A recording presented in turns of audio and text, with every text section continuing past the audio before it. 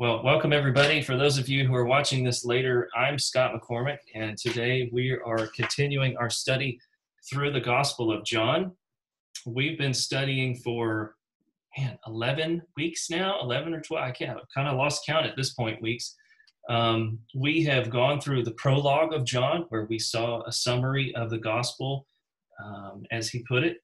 We've been with John the Baptist as a precursor and a man pointing towards Jesus Christ. And then we've seen the beginning steps here of Jesus' earthly ministry, where he goes to Cana to perform his first miracle, turning water into wine. And then he goes down into Jerusalem. And that's where we are parked right now, because we're studying a conversation between Jesus and a man named Nicodemus. So geographically here, now if y'all will bear with me, I got to pause the recording and fix my tablet. All right, so before we actually go into the lesson for today, I want us to reread together the entire conversation that Jesus has with Nicodemus. That's John chapter 3, verses 1 through 21. And we can split that up together and read it. And then there's going to be some other things for us to read too. So I'm going to have three of you read the first few sections here. Then there'll be some other passages. So Claudia, you're not going to be missing out, I promise. Katie, I'm on page 887. We're in John chapter 3. Katie, if you'll read verses 1 through 8. Matt, if you'll read verses 9 through 15. And Lauren, if you will read for us 16 through 21. Okay. Now there was a man of the Pharisees named Nicodemus, a ruler of the Jews. This man came to Jesus by night and said to him, "Rabbi, we know that you are a teacher come from God, for no one can do these signs that you do unless God is with him." Jesus answered him, "Truly, truly, I say to you, unless one is born again, he cannot see the kingdom of God." Nicodemus said to him, "What can a man be born when he is old? Can he enter a second time into his mother's womb and be born?"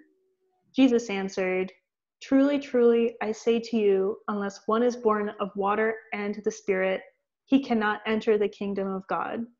That which is born of the flesh is flesh, and that which is born of the Spirit is spirit. Do not marvel that I said to you, you must be born again. The wind blows where it wishes, and you hear its sound, but you do not know where it comes from or where it goes. So it is with everyone who is born of the Spirit." Nicodemus said to him, "How can these things be?" Jesus answered him, "Are you the teacher of Israel, and yet you do not understand these things?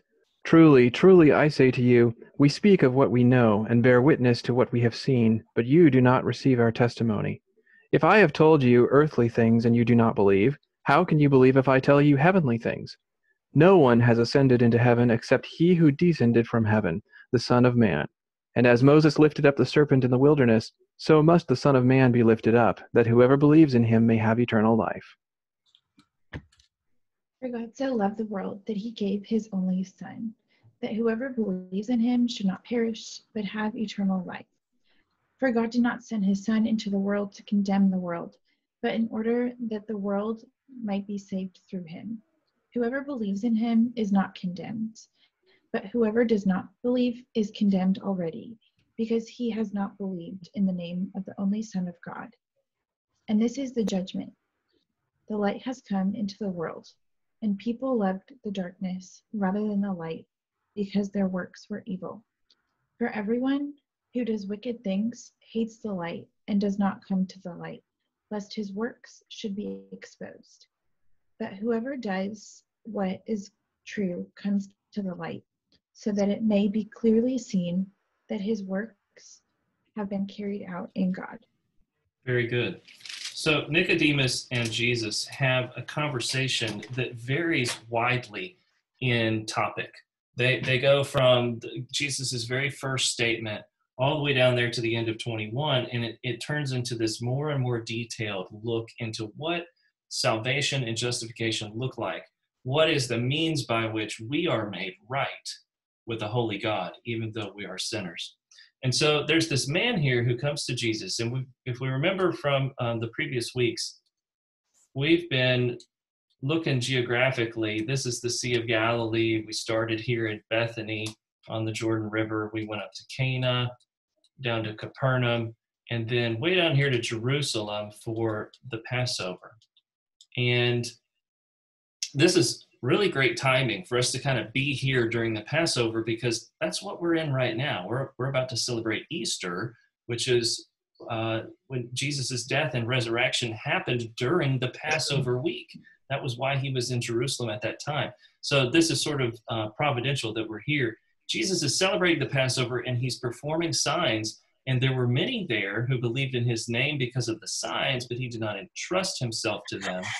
And then we meet this man named Nicodemus. And this is a man who is in contrast to these other people that Jesus does not entrust himself to. He comes to Jesus, and what do we know about Nicodemus? If we do a little review, what do we know about him? He's a Pharisee. He's a Pharisee. What else do we know about him? A ruler of the Jews. I'm sorry, you're quiet. What did you say? Oh, sorry. A ruler of the Jews. A ruler of the Jews. Good. Now, there's another one that's in verse, on the next page, verse 10. What does Jesus call him? A teacher of Israel. You are the teacher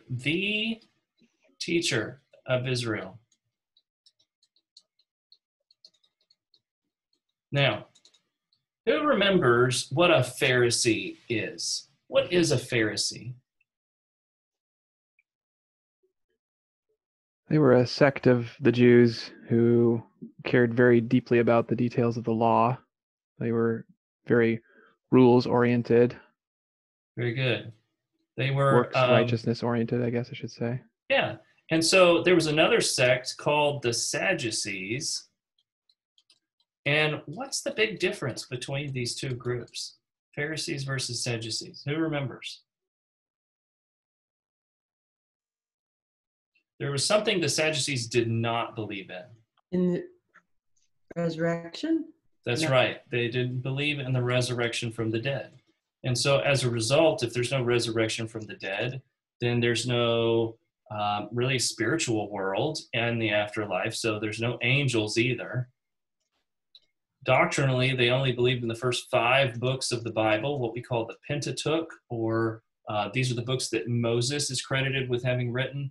We've got, if we were in Awana, I don't know if you guys have ever worked with toddlers at church or early elementary schoolers, but they used to have to remember, they had memorized the books of the Bible, and it was fun to listen to their pronunciation. So it was Genesis, Explodus,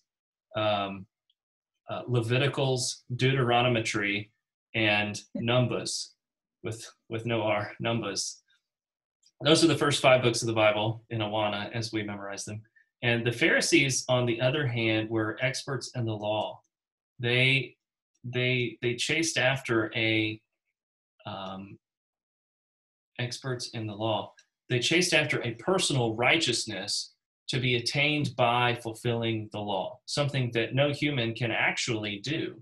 It was always this ever higher goal that you can't meet, that you break one of the laws as written in the Bible, and it says that you're guilty of all as a result.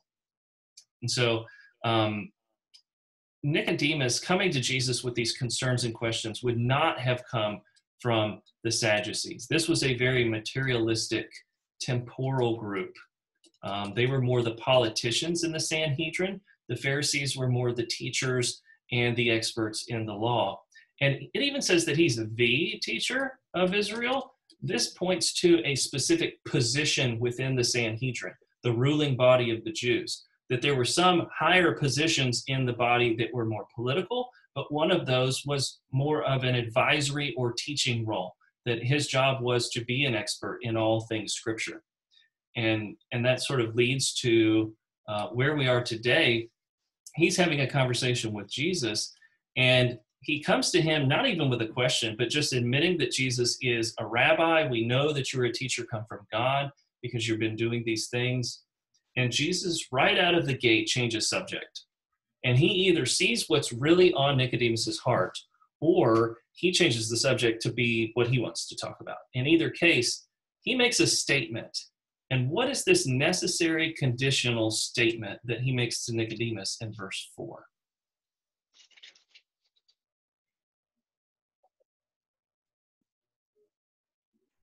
In verse 4? You mean in verse 3? Thank you. In verse 3. It Unless works you're- better if I look at my Bible and then I get It's right. okay. Unless you're born again, you cannot see this kingdom of God. Right. So he says, you must be born again. And this phrase born again, if we'll remember in the Greek, it's intentionally ambiguous. It can also be interpreted born from above. And here, this tells us two things. It's a second birth. Your first birth doesn't cut it. B, it is a spiritual birth. This is something that has to come down to you. It's not something that you can do on your own with your physical body. And being born again is the necessary condition to see the kingdom of God. And I want to pause here. We touched on this briefly last week, but I had a conversation with a friend from church after I taught this in the church class. And we were talking specifically about witnessing to somebody. If I go to somebody and I tell them the gospel and they reject it, what's the deal there? You know, this is good news, and they're saying, I don't want that. And one of the things that we have to remember here is that in our natural state, in our first birth, in our flesh, we are under spiritual blindness. This means that we cannot see or understand or comprehend the spiritual things. That there's something in us that is blinding the eyes of our mind to get it.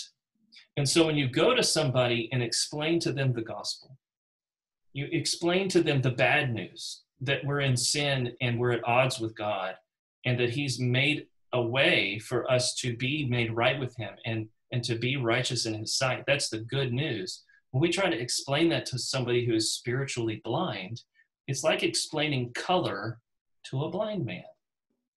They're not going to get it. They've never seen color. They've never seen anything. And so what do we do with that? Well, we need to remember they're not rejecting the gospel because it's not desirous. They're not rejecting the gospel because they don't like you. They're rejecting the gospel because it doesn't make any sense. They're blinded to it, so to speak. And how do you get out from under that spiritual blindness? There's something that has to happen to you. And it has to happen from above. It has to come down and act on you. And here's where the good news for us is, that should be encouraging to us, is that the Holy Spirit who does this birthing, that does this quickening in somebody's heart and changes it from a heart of stone into a heart of flesh, from a dead thing into a live thing, is that the Holy Spirit uses the means and occasion of our presenting the gospel as the way in which he then goes about and enlivens somebody's heart and brings them out of that spiritual darkness and cures their spiritual blindness. And then they see the gospel and go, oh, that makes total sense. I absolutely want that.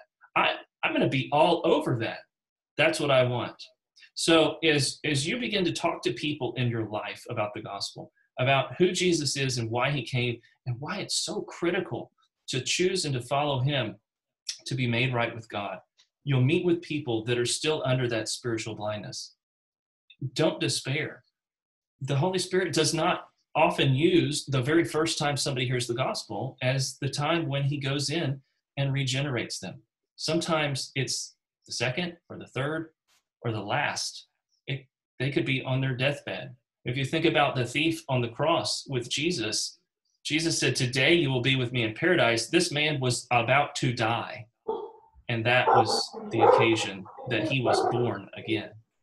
So think about that as you go about presenting the gospel to people in your life, telling them about the good news that you know and about what Jesus has done for you, be encouraged by this is the time and occasion that the Holy Spirit uses to cure people of this spiritual blindness. So Nicodemus's reaction in verse 4 is, how can a man be born when he is old? Can he enter a second time into his mother's womb and be born? And that's where we finished up last week. And I wanted to be able for us to read the next few verses all in one go, because Jesus is sort of letting out these little paragraphs to explain to Nicodemus things in chunks. And so Jesus follows up on his first statement with what we see in the remainder of this paragraph. Jesus answers, and I'll reread this again. Truly, truly, I say to you, unless one is born of water and the Spirit, he cannot enter the kingdom of God. That which is born of the flesh is flesh, and that which is born of the Spirit is spirit. Do not marvel that I said to you, you must be born again. The wind blows where it wishes, and you hear its sound, but you do not know where it comes from or where it goes. So it is with everyone who is born of the Spirit. So in that first sentence from Jesus, we see that we need to be born again or from above. And then he clarifies it, he adds to it, he explains it more in verse 5. And what does he say you need to be born of?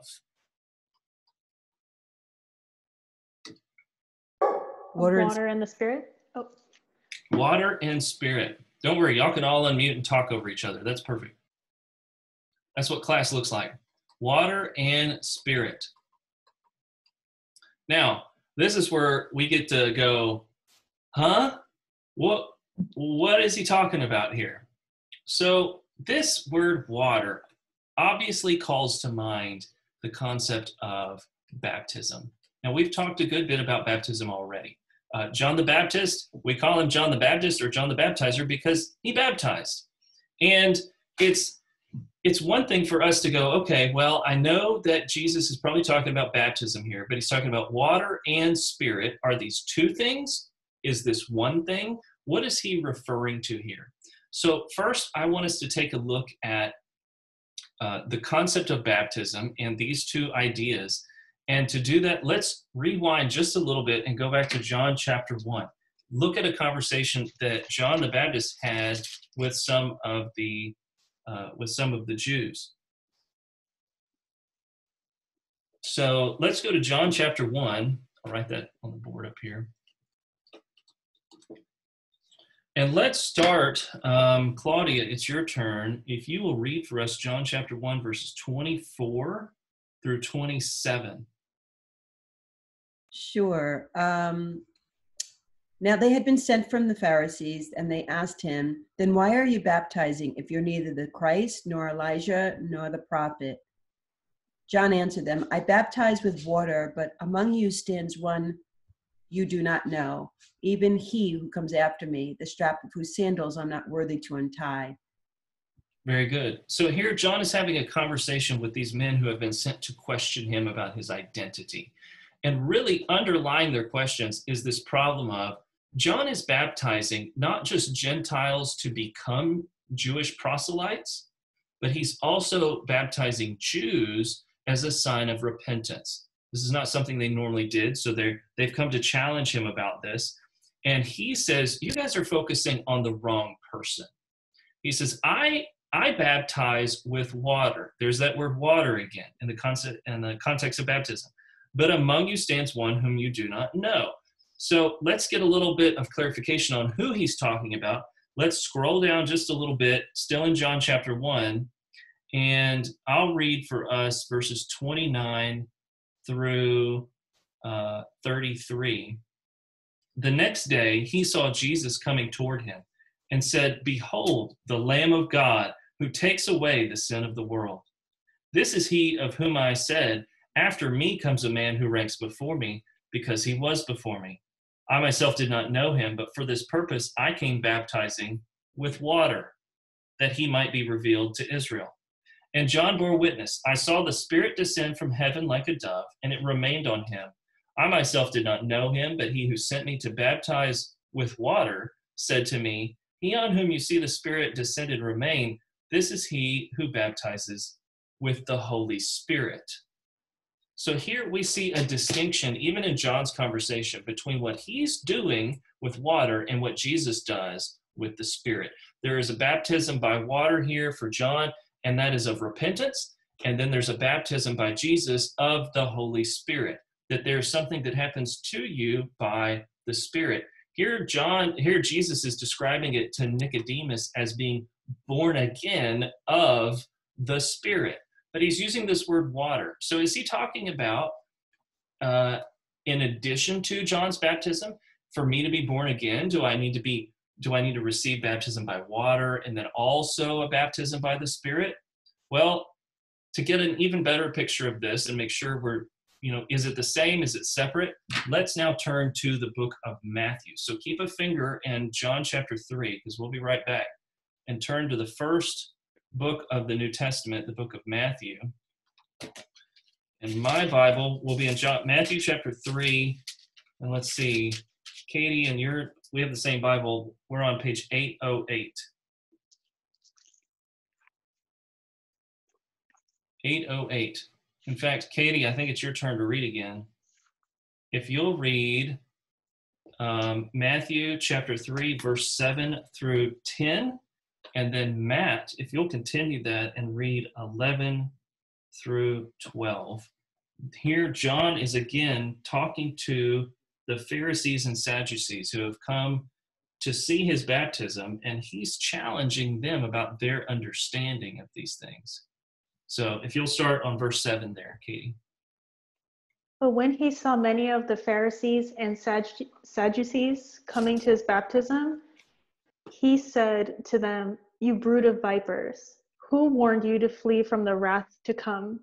Bear fruit in keeping with repentance, and do not presume to say to yourselves, 'We have Abraham as our father.' For I tell you, God is able from these stones to raise up children for Abraham. Even now the axe is laid to the root of the trees. Every tree, therefore, does not bear good fruit, is cut down and thrown into the fire." I baptize you with water for repentance, but he who is coming after me is mightier than I, whose sandals I am not worthy to carry.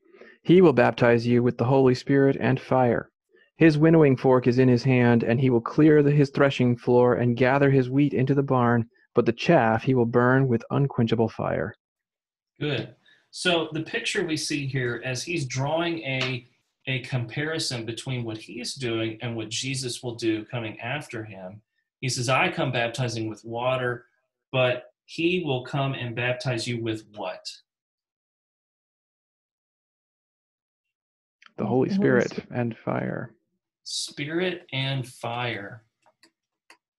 Well, I don't know about you, but I've never gone to a church that said, all right, in order for you to be baptized and proclaim your by obedience, profess your faith in Christ, we're going to dunk you in a big bath of fire. So clearly, that's not what he's talking about here. Spirit and fire here are given as one unit, that this is a description of what is happening by the Spirit to you. That when we think of fire, we think of its all-consuming ability to burn up that which is dead and decaying and not of any value. If we think about how gold and other precious metals are refined, they're dipped into the hottest ovens that we can make, into the very core of the fire, so that all of the impurities in that metal floats up to the top, and we can just scrape it off and it burns away, and what's left is what's pure and good. That's what we're talking about when we say being baptized by the Spirit and fire. That's what's happening to you. And in the same way, in a similar way, we're talking about being born of water and the Spirit now in John chapter 3. You can go ahead and flip back there. This is describing the cleansing effect of the Spirit in this new birth, that this is not something that's washing away just the outside dirt on your body, but it's a washing that happens to your soul, that your sins are being washed away as a result. So here we're seeing him describe one unit, I think, one unit of being born of water and the Spirit. Now, this is not to say that you shouldn't be baptized by water. That's one of the ordinances or the sacraments depending on which denomination you might be in. They use different words there, but the meaning here is the same. Jesus says you're to repent, turn back to me, and as a profession of that faith, be baptized in water. But this text doesn't actually point to water baptism. There are many other good texts in Scripture that point to that. Here, it's just talking about the cleansing effect of the Spirit. Does that make sense? Is that cool? Now, I have seen other interpretations of this, full disclosure, where, for example, maybe they meant by being born of water and the Spirit, maybe the water birth is your first birth because there's some water involved there, and then the Spirit is your second birth. But comparing it to these other passages in Scripture, that doesn't fit as well. So I won't spend too much time on that. So he goes on after that to now refer directly back to the example Nicodemus gives. Nicodemus is having trouble processing this idea of a new birth, and he gives an example in verse 4. How can a man be born when he is old? He says, can he enter a second time into his mother's womb? He's concerned about this man's ability to accomplish this under his own will, under his own strength. We know from John chapter 1 that the second birth is not according to the will of the flesh, not according to the will of man, but of God. It's a sovereign birth. Even when we say born again or born from above, we're talking about something that has to come down to you. It's not something you can reach up and take hold of. So Jesus now refers back to this word picture of an old man. And in verse 6, he says, that which is born of the flesh is flesh, and that which is born of the Spirit is spirit. He says, even if an old man could be born again physically, that wouldn't solve the problem, because that would be being born of the flesh. And here, what is required is being born of the Spirit. So if I go out into my garden and I plant an okra seed, here's an okra. There we go. It's got spines and a little cap, okay? And I plant an okra seed, I'm not going to get an onion as a result. There's an onion. It's got little roots on the bottom, okay? And layers. Onions have layers, if you've watched Shrek. And if I go out and plant carrot seeds, all right, I'm not going to get peas or beans or whatever. I could keep drawing garden pictures here. I need to practice my garden pictures, obviously. The thing that is planted, that's what's grown. So in another way, we could also look at this from a species perspective. You can't plant a amoeba and get to the massive amount of genetical information contained in human DNA. You can't get from one place to the other. The thing that is sown, that's what grows. He says, the problem here is not a problem of the strength of your flesh. The problem is the Spirit has to do it. And until the Spirit gives you a new birth, then you will not have this spiritual birth that's required to see or to enter the kingdom of God. Now, Nicodemus is growing in his understanding now as he's trying to, wrap his minds around these pictures. And we get a sense in verse 9, if we skip to verse 9, he says, how can these things be? And in verse 4, we sort of get this image of, here's Nicodemus's face, and he kind of looks like this with question marks. And he's going, I have no idea what you're talking about. I am unsure. I'm confused. This is sort of mind-blowing. And then in verse 9, when he says, how can these things be? Now he's starting to sort of smirk a little smile. And he's like, I haven't gotten this before, but I'm starting to get it. And he turns into, it's sort of like this marvel. He's marveling at these truths. He's going, wow, I guess, yeah.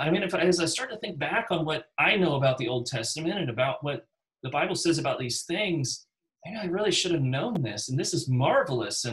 And Jesus says, don't marvel. He says, don't marvel. He says, let me paint another word picture for you. Now, this is where Jesus is so good at packaging up these complex ideas and putting it into ways that we can understand. He paints a picture with a play on words. So in the Greek, the word spirit is written as pneuma. And I'm going to really try to capture pneuma here in pneuma. That's in the Greek. So Pneuma. If you've ever heard of like a pneumatic pump or a pneumatic tire, this is a tire that has air in it, or a pump that pushes air. That's where we get those words in English. Pneuma is the word used in Greek for the word spirit. It's also used for the word wind. So Jesus is making an intentional play on words to draw now a word picture for what the Spirit does and how it goes about doing it. So let's reread this word picture. It's very short, but we're going to talk about it for a minute. Lauren, I think it's your turn. If you'll reread for us verses 7 and 8 of John chapter 3. Yes. Do not marvel that I said to you, you must be born again. The wind blows where it wishes, and you hear its sound, but you do not know where it comes from or where it goes. So it is with everyone who is born of the Spirit. Good. So he's now drawing a picture from nature. And in his day, they didn't have meteorologists or the study of weather at all. I mean, they noticed weather patterns, but they probably hadn't captured the idea that air and wind is particles, and they move around based on different pressures in the atmosphere, and that's influenced by temperature distributions and all of that. And even though we have these concepts today, if you were to walk outside and there's wind blowing by, even the most studied meteorologist can't look up into the air and go, right over there, that's where the wind's coming from. And you want to know where it's going to end up? It's going to be, I tell you what, it's going to end up right there. That's where it's going to end up. Nobody can do that. It's still a mystery to us because it's driven by forces outside of our control. And so here he's painting a picture of the wind for Nicodemus, that even if you stand there and here comes the wind whooshing by, we can see the effects of the wind, but we do not know where it came from or where it goes. So it is with everyone born of the Spirit. I can see the effect, for example, in Matt's life. I can see fruit in his life, how he talks to other people, how he goes about his work. And I can see some evidence of the Spirit working in him, but I didn't see it go in there, and he didn't see it and reach out for it himself. So it is with everyone born of the Spirit. There's a mystery here, not a mysticism here, but there's an incomprehensibility. That's a really long word, so I'm going to write it out. Incomprehensible. This doesn't mean that it's not understandable. It means that it's something that there's details about which we don't understand. There's concepts involved in how this is working that we can't wrap our finite minds around. There is an incomprehensibility to God. He is so big and so awesome, and there's so many things about him that we can't even express in the human language. So it would be that much more difficult for us to understand. That's the kind of picture he's painting here. And what he's trying to tell Nicodemus is two things. One is, you don't have to understand every facet of how this is working in order for you to trust in it.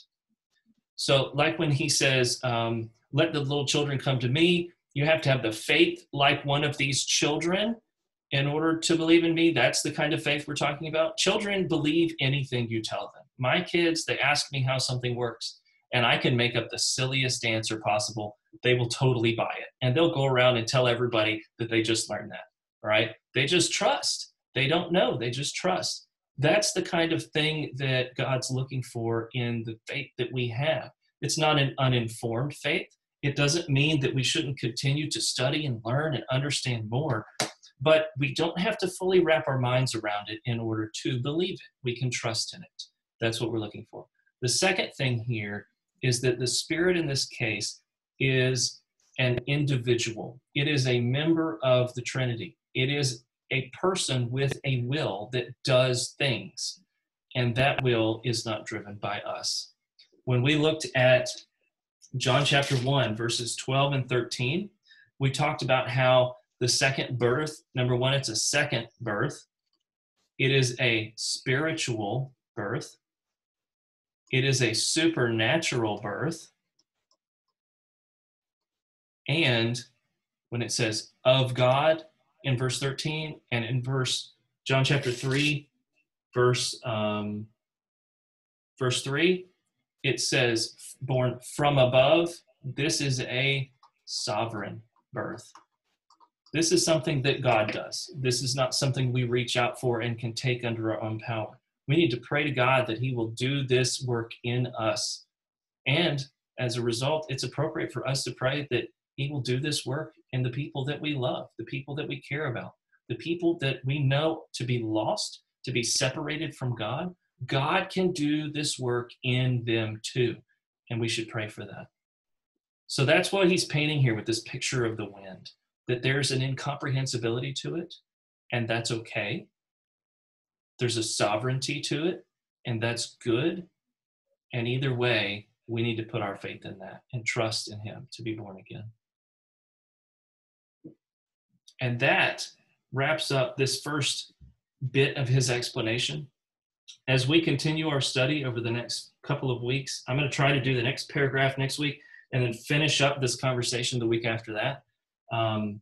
We're going to get into really some of the most beautiful, most quoted, and most misunderstood verses in Scripture. There are people that have never darkened the door of a church, but they know all about John 3:16. Well, that's good. I'm glad. But it's important for us to understand it in the context here of this conversation he's having with Nicodemus so that we can really know what it's talking about. So that's what we're going to continue to study. Thoughts, questions? Awesome study. Thank you. I'm glad you're here. Yes. Yeah, I'm sorry about my exit plan and come back. My dog was going crazy barking at some contractors, so I was on mute. I didn't want you guys to hear that. That's all right. That's all right. Really good stuff, especially with the water and the spirit. Yeah, there's I studied a lot on that this week, and two different commentators, and it was neat to see them line up in how that works. So that was cool. Mm-hmm. I'll tell you guys, what I'd like to do is after we finish this conversation with Nicodemus, I may take 1 or 2 weeks break just to not have the continual study, teach, study, teach. I love doing it, but I also have like this level of stress that I have to manage, and it's important to do that too. So like I'm kind of torn. Like I don't want to not teach. I don't want us to not have class, but at the same time, I'd like a little bit of a break. So I may do 1 or 2 weeks. I just wanted you guys to have a heads up that would be coming. But I'd like to finish out this conversation so we have the full context, and then we're going to get into a lot more fun stuff in the second half of John chapter 3. Sure. Cool. Well, before we go, let's close in prayer. And I don't always do this, but I'll take volunteers. Would anybody like to volunteer to close us in prayer? Oh, happy to volunteer. Okay. Thank you, Claudia. You're welcome. Father, we thank you so much for your word, and we thank you for Scott and his diligence in studying the word and delivering it to us. We just pray a blessing upon him and a refreshing as he starts to think about taking a week or 2 off, whether that's starting next week or afterwards. Just refresh him, Lord, and ease whatever stress he has in his life. We know often, Lord, when someone steps out to serve you, the enemy wars against them. So, Lord, we just thank you for his life and his family and his marriage, and just ask that you just bless him with an extra portion for his ability to step out and his willingness to step out for this group, and to articulate as we lift this company up continually, to pray before you, to bless it, bless the owners and executive management and all those that are part of Articulate, and keep it safe, Lord. in this season. We just give you praise and thanks for being God, Jehovah. Jehovah Shalom, the God of peace, and we need your peace in this season. We just give you praise and thanks for your only Son who came for us, Lord, and offers all mankind a path back to you, Lord, is the greatest gift we could ever receive. And we celebrate this weekend.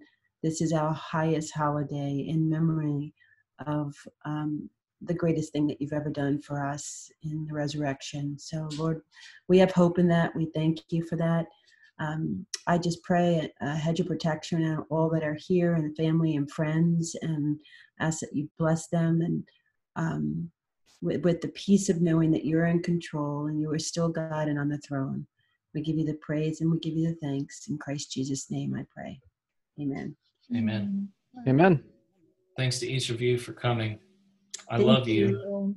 and I'm glad y'all are here. God bless you guys. Happy Thanks, Easter. Scott. Yes. Happy You Happy too. Resurrection Day. Bye-bye. Alrighty. Thank Bye. you for everything. Bye. Bye.